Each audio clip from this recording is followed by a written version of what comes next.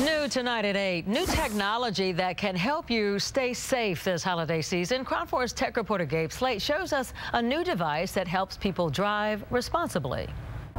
This new gadget just hit the market. It was developed in Silicon Valley. This device plugs into your smartphone and then it turns your phone into a real functioning breathalyzer. Now anyone in the public can have access to a breathalyzer in their pocket. All you need is a smartphone.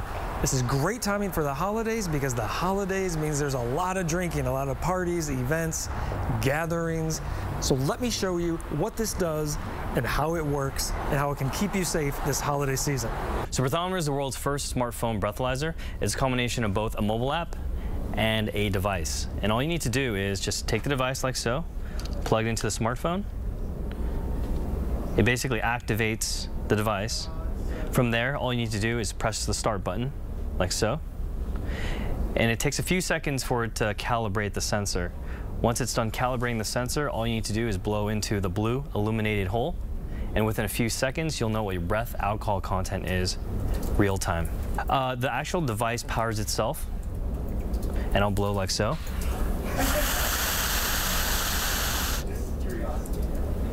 And within a matter of seconds, it analyzes your breath print. And obviously I haven't been drinking, so it's a 0.00. A couple cool neat features in the product are what we refer to as the back to zero feature, meaning that if you had something to drink, you can blow into the product like so. It'll tell you how long it'll take for you to sober back to zero. The third thing is, with a push of a button, you can even hail a cab. Since it's using and leveraging a smartphone device, essentially it can hail a cab and knows exactly where you are, all with the push of a button.